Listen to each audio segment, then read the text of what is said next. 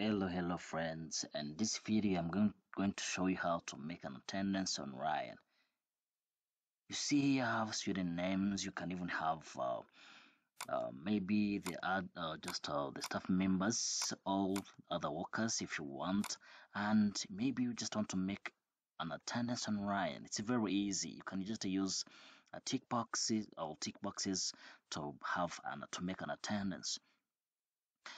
Anytime you check or anytime you tick in the checkbox, here you get one or two or three depending on the days this one has attended. And here you see half working days, but I can change it to week 1 if you want. I can change it to week 1, week 2, week 3, and so on. But to just here make it simple, let me just keep working days, Monday to Friday.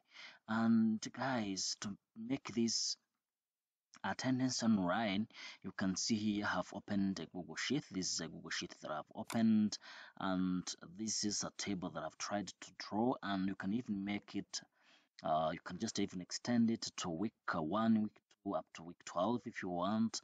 And this is very simple. You can do it at yourself. And guys, let me just show you how to do this. And let me just guys select from here, from cell for the first cell to the last one. And depending here how you have few students, and you can have a very big list, but don't worry, you can just select the range. And let me here just go to insert, and as I'm scrolling down here, you can see there is tick box, and just check here. You see in every cell have a tick box, and guys, you can see this is very nice. And anytime I tick, I'll just see the attendance counted here. And how to count this?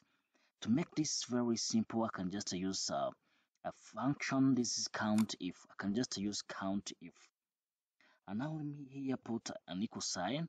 And guys, there is a video that I've made about how to use formulas and functions in Google Sheet.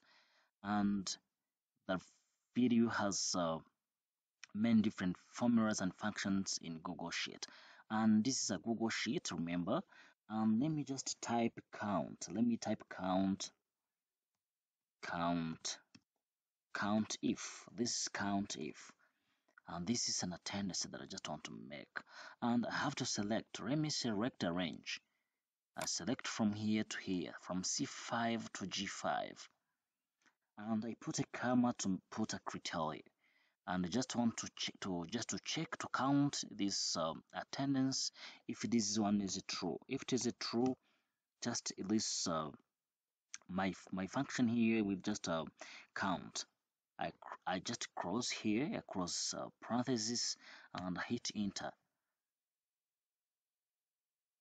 And you see it is just asking me to autofill. I can just accept the suggestion if I want. And this is very nice. You see I have this one has attended on Wednesday. I can just check Monday.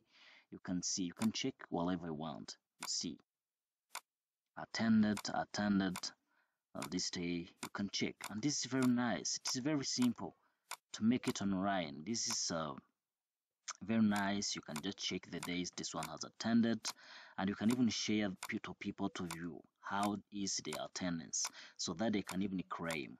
It is very nice. You can see I can check anytime this one didn't maybe if he didn't or she didn't attend, I can just leave it blank. If I check, it means this one attended. And this is guys, this is very nice. You can share a link. There is many videos that I have just made to show how you can just share something on Google Sheet. You can just give people a link so that they can view their attendance. And this is a working days. I can put here week 1, week 2, week 3, up to week 12, week 15 if you want. And here you can have a very big list. And you see here it is very easy to count. Guys, you see how to make an attendance on Ryan using Google Sheet, and just using this tick box or checkbox.